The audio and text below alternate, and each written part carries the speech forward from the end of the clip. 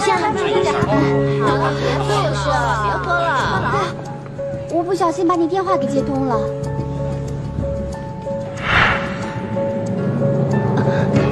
来，寿星，再干一杯吧！来，喝多了。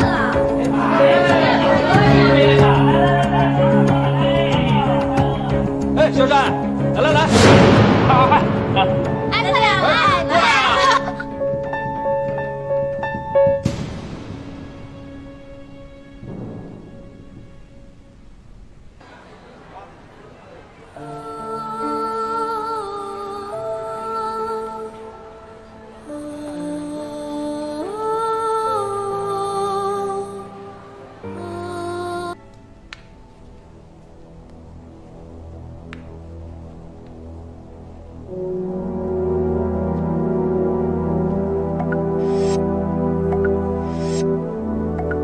你没事吧？啊，对啊，我不小心把你电话给接通了。小山，来！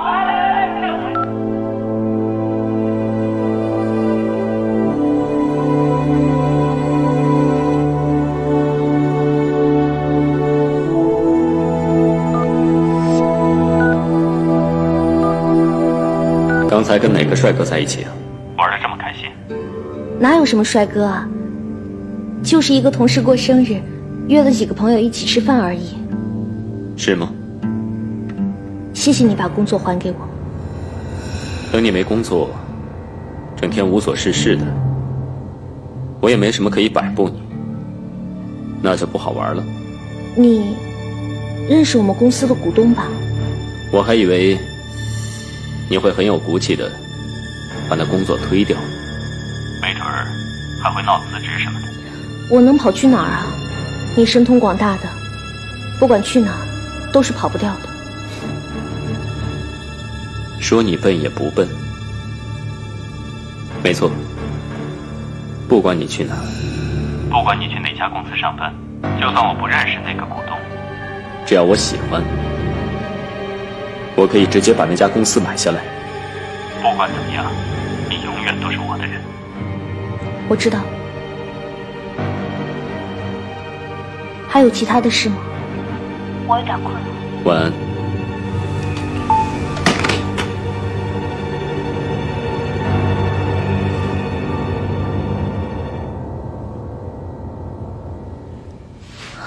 小山，小山，小山。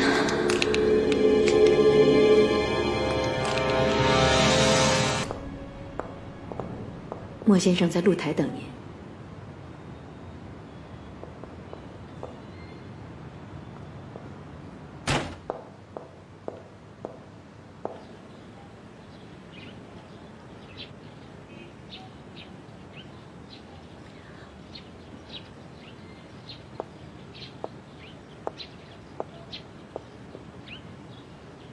吃饭了吗？还没呢。坐下来吃吧。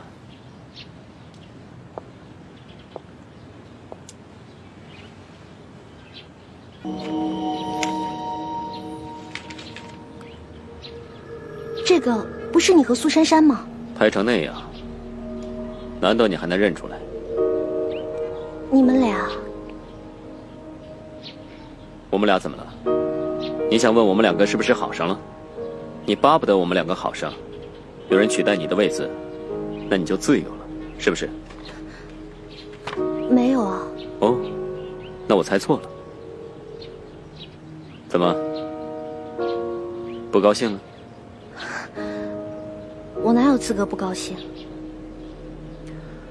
也对啊，就像你嘴里面喊着别人的名字，我也没有资格不高兴。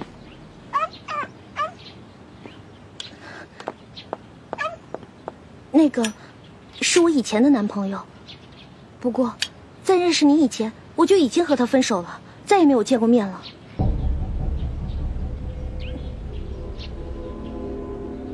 上个礼拜朋友过生日，见过一次，只是碰巧遇见，我也不知道他会出现。不过我和他都已经过去了。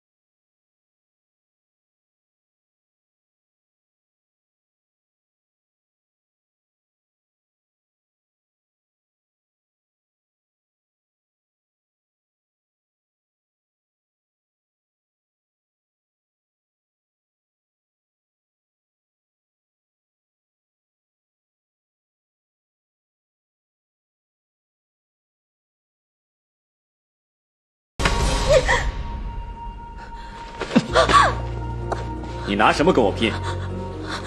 拿你舅舅？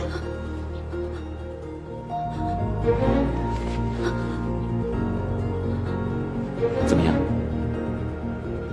这张床舒不舒服啊？如果舒服的话，我明天就给他买一张一模一样的。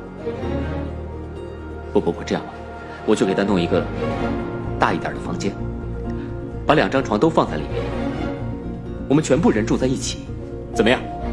你不是人，你不是人，你是禽兽，你是禽兽！你不要再为难他了，好不好？我求求你，你让我做什么我都答应你。我让你做什么你都答应？我答应，我答应。